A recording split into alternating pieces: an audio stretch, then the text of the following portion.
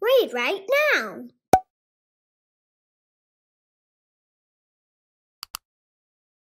Who Made My Lunch?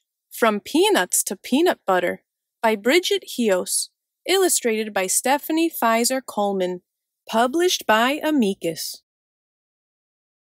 For a delicious peanut butter sandwich, just twist, spread, and eat. But what if you had to make the peanut butter yourself? And you also had to grow the peanuts? As a peanut farmer, you'll need to live in a warm climate. Peanuts need about 5 warm months to grow, so they are grown in the sunny, southern United States. For seeds, you'll use peanut kernels. No snacking! You need these to grow more peanuts. Use a tractor to plant the seeds in long rows. Water and wait. Where are the peanuts? Peanuts grow underground, but they are not roots. Flowers grow on the peanut plant. Inside each flower is a pod. The pod droops to the ground. Then it pushes underground. There, it becomes a peanut. He'll never find us here. 5 months later, you can harvest the peanuts. Drive a tractor with a digger attachment up and down the rows.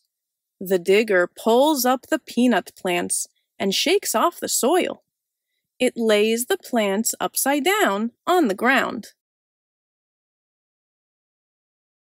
Let the peanuts dry for a couple days. Then drive a combine, a machine that does a combination of jobs. First, it picks up the plants. Next, it separates the peanuts from the plants. The peanuts will dry for a while longer in a large peanut wagon with a fan blowing warm air. Now, the peanuts are trucked to the shelling plant. Let's crack open those nuts. At the shelling factory, a machine called a sheller pushes the peanuts through grates, removing the shells. This happens several times until only kernels remain. Put the kernels in big bags and send them to the peanut butter factory. At the peanut butter factory, you'll roast the peanuts in a hot oven. The tray moves up and down so that the peanuts shake while they bake. This way, they cook evenly.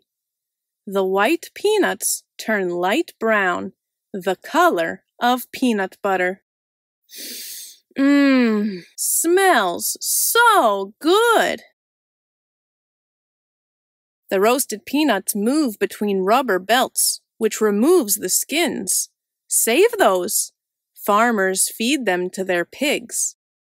Next, a machine splits the kernels and removes the heart. That's the tiny lump inside the peanuts. The hearts are a little bitter, but birds love them. Time to make peanut butter. Smooth or crunchy? For crunchy, put most of the nuts in the grinder, which grinds them into a smooth paste. Put the rest in the chopper, which chops them into small pieces.